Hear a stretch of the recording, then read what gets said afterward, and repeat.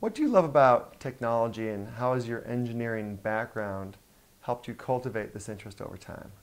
The reality is that the engineering degree gives you the discipline and the training. It's really a process of thought that they teach you more than anything else, Yeah. and how to break down technology and how to break down problems. So I think it was that married with my love of kind of tinkering and playing around with things and understanding how they work, I think made a good combination. I think I've always been interested in tinkering and understanding how things work. So I don't know if it's that my engineering background has fostered my love for technology. It's probably the other way around.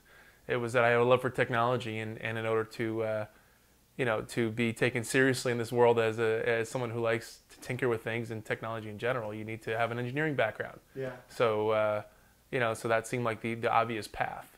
Right. And at the time, that was the obvious path. There wasn't a big computer science push when I picked the school and picked the major that I was in. Right. At the time, electrical engineering, which is what I chose, was by far the best way to get into that area. And I was, I was, kind of a geek in my interests growing up, and I loved science fiction, and I was specifically interested in robotics, and I talked to a couple of friends and parents' friends who were kind of were a little more technical in their jobs, and they'd all recommended that I go into engineering as kind of the first step. And